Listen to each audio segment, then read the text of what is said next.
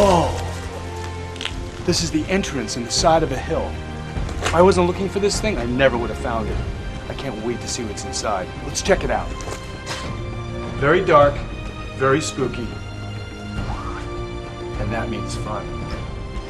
Need my flashlight? Let's have a look inside. This is gonna be great. There's like this musty smell, like a catacomb. Wow, this floor is highly unstable.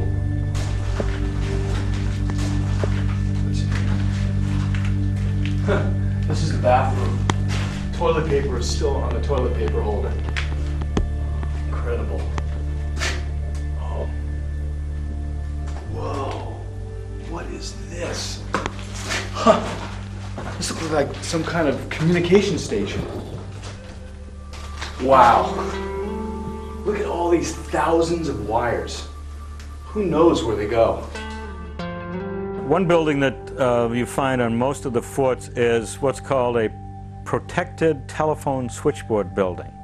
Well, once those were abandoned and they were no longer ventilated and maintained, they got very damp and the floors started to rot and eventually the floors collapse. And so if you walk into those buildings, if you're not careful, you step along and drop down 10 feet into what was the lower level of the telephone switchboard building. There's more to explore, so let's get going. This is why we're here. Battery Foot, built in 1942. A state-of-the-art facility.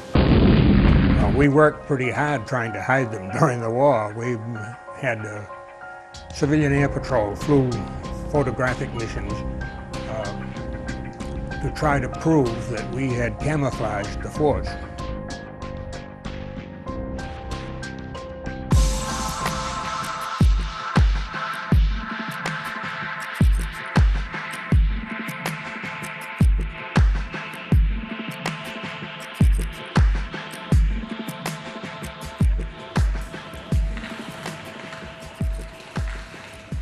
So this seems to be some type of generator room, maybe to light up this whole facility.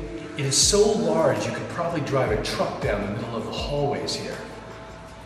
You could feel the energy. I wonder what it was like back in the 40s when these men were walking through the halls here trying to defend our country. You could feel the clamminess and the wetness and the condensation in the room.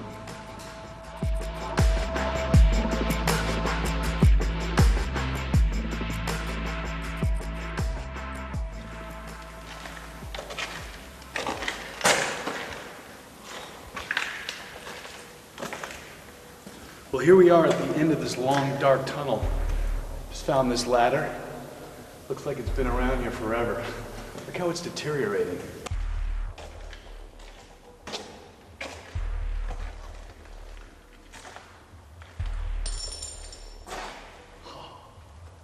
Well, it seems like we've come to a steel door. A very old door, deteriorated, very rusty. I'm gonna see if I can pry it open.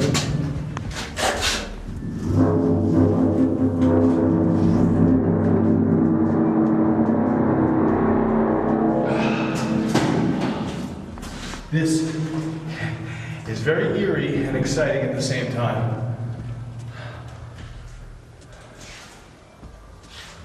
I won't need this anymore.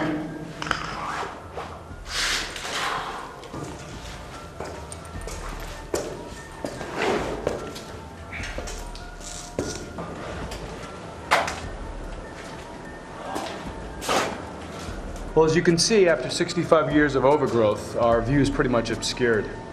But if you can only imagine, back then, these men sending the coordinates down to the plotting room sending the exact range to fire on that vessel.